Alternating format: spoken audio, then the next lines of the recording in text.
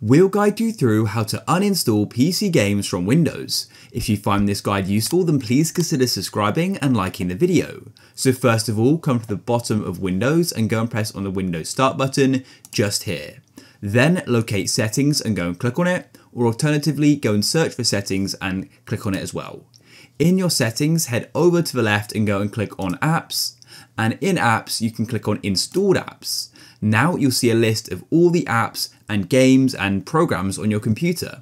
So what you can do is scroll down until you find the game which you wish to uninstall. For example, I may want to go and uninstall Minecraft, and so then what I do is head over and click on the three dots, and I could then go and click on uninstall like so, and you'll need to click on uninstall again, and the process will then begin. However, sometimes when you click uninstall for some games and apps, an uninstaller may pop up and you'll have to go through that to go and uninstall it. But it's usually pretty straightforward and it sort of guides you through it. So that's it. If you found this guide useful and you want to see more useful Windows guides, then please consider subscribing and liking the video.